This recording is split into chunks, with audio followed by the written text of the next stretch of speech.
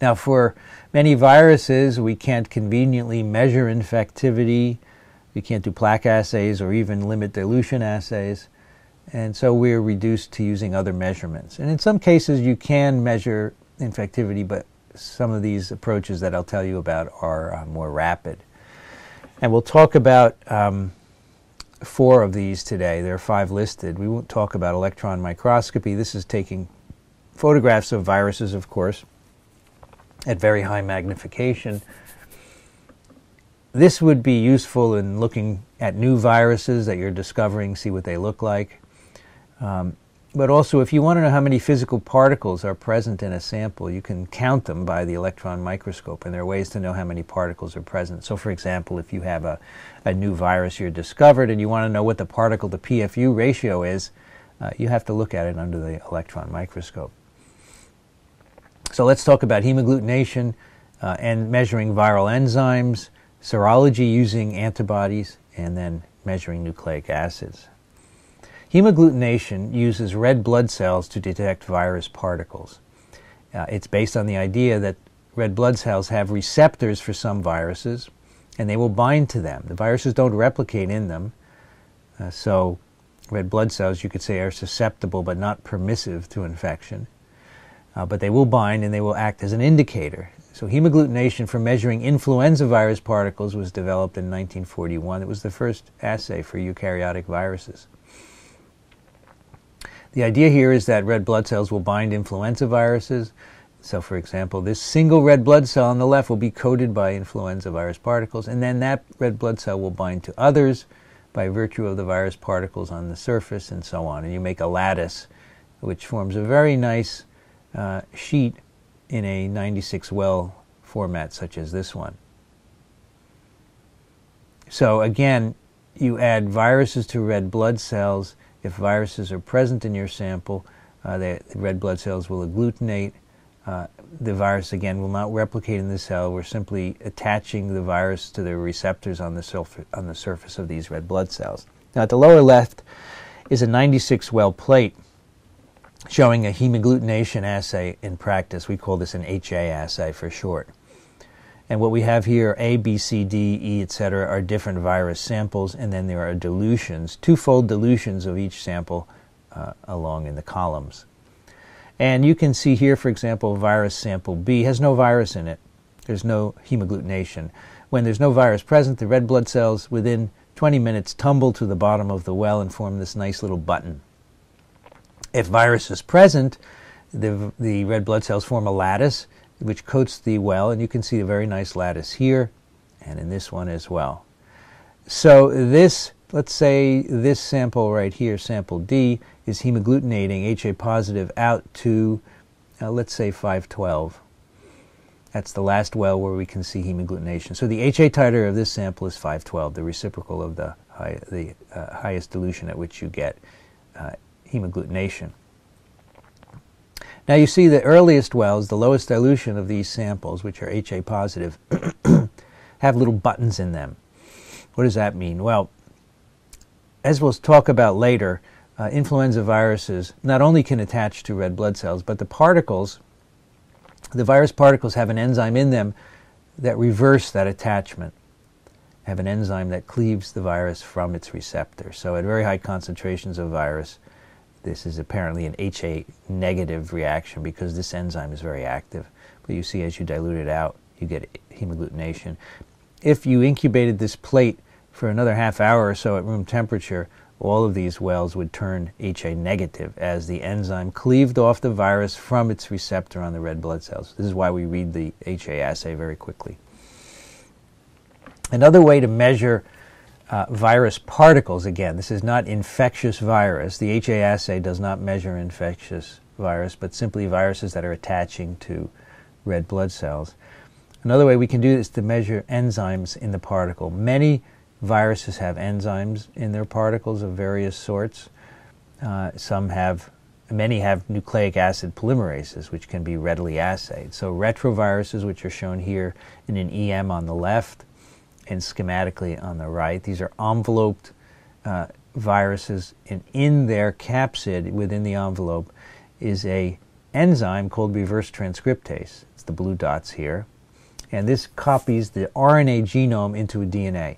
We'll talk about that in great detail later. This enzyme could be readily assayed for simply by adding a substrate, say, and a precursor so that nucleic acid polymerization can take place.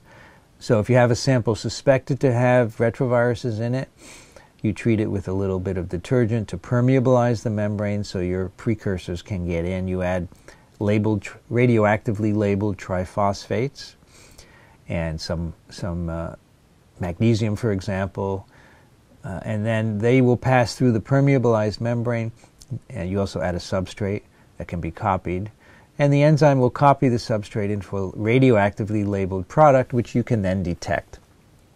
And the next slide shows you an example of that kind of detection. Here we have 3 different cell lines that are either mock infected or infected with a retrovirus, either undiluted or at 1 to 10. And these are samples taken at different days after infection. And these samples are simply cell culture supernatants. They are then mixed with a little detergent, some radioactive triphosphate, and other materials so that the reverse transcription can take place. And then the products are filtered on the filter paper so that you can detect them by autoradiography. So you can see here some of these samples, some of these cells are producing infectious retroviruses as determined by the incorporation of radioactivity by the particles. I shouldn't say infectious. They're producing retrovirus particles that have enzyme in them. This doesn't tell you that these particles are actually infectious. You can see this cell line is not producing any retroviruses, and this cell line is at a lower rate than, again, I've said infectious retroviruses, but I mean retrovirus particles.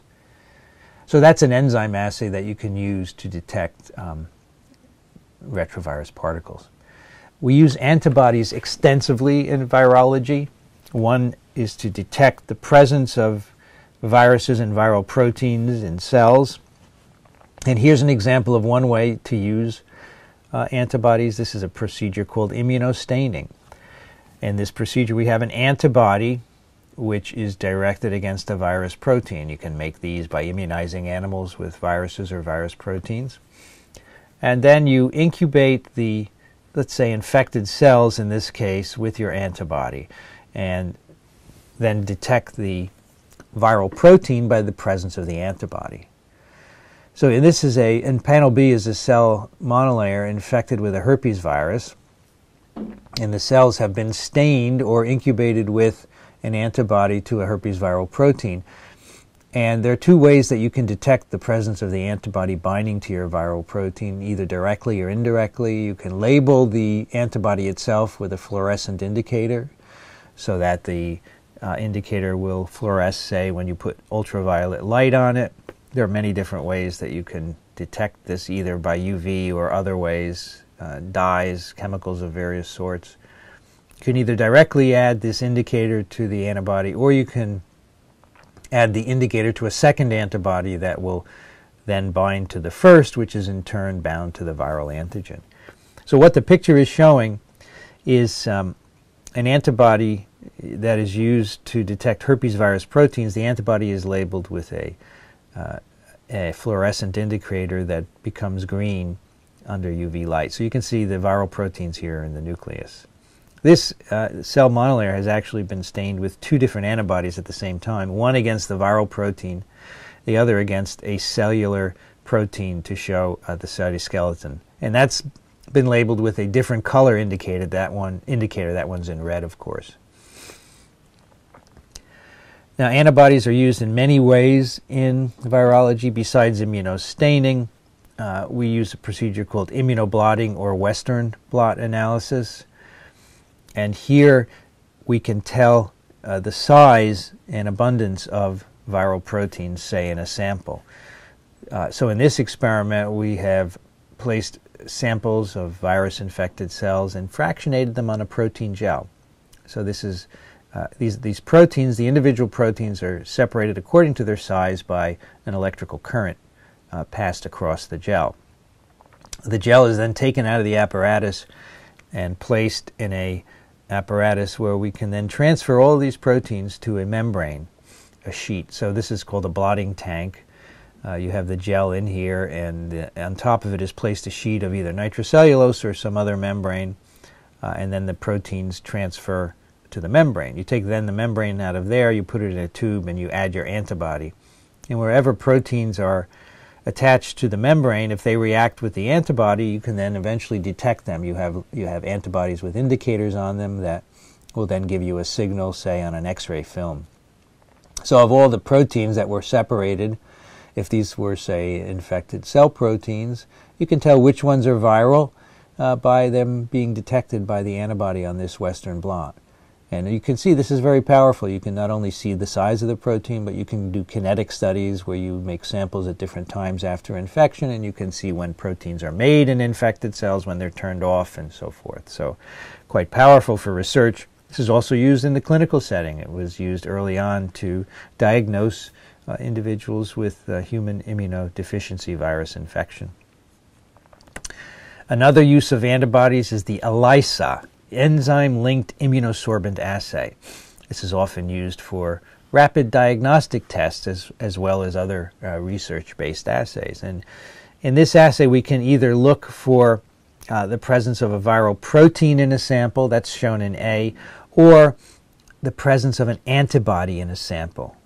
All right, so let's say you have a specimen, say a respiratory, a nasal wash, and you want to know if there is influenza virus in it.